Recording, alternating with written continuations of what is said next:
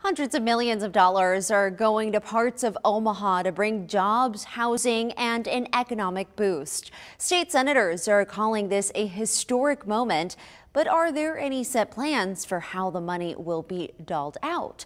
3 News Now reporter John Kipper set out today to find some answers on that.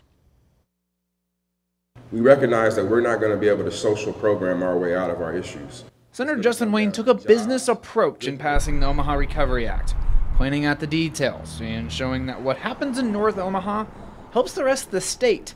Plenty agreed. That $4 billion of economic activity will be added to the Omaha region when North and South Omaha reach equity with the rest of the community. Wayne's plan worked, and Governor Pete Ricketts formally signed the bill in North Omaha Thursday, investing around $250 million into North Omaha and another $55 million to South Omaha. It's the first time the state is investing millions of dollars into our community. So where's this money going? Well, there's a process. Studies need to be done. Wayne says they're currently out recruiting businesses and there will be a formal application process come August. The bill aims to address affordable housing, help out small businesses, plus job training and economic development. But Willie Barney, who's been pushing for economic equity in North Omaha for years, says they have good businesses, programs, initiatives in place already.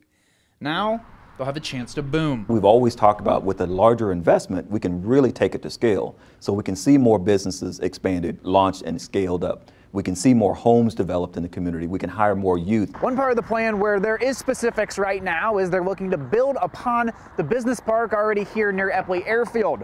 One man said Thursday, he's looking to put his business here. We need good technical skills with a mind and a will to work. O.C. Combs Jr., owner of Pacific Engineering, a defense contractor outside Lincoln, has committed to put 100 jobs in the area of the airport business park. And we're looking to have a mixture of about 40% of our employees and future employees that will come from the North Omaha and South Omaha areas. With the bill passed, Senator Wayne says the work begins now, with lofty goals in sight. When we talk about poverty in North Omaha, we talk about it with the past tense, that it's no longer a big issue like it is today. In Omaha, John Kipper, 3 News Now. Wayne credited the late state senator Rich Pauls for fervently advocating for the plan and bringing on Republicans to support it.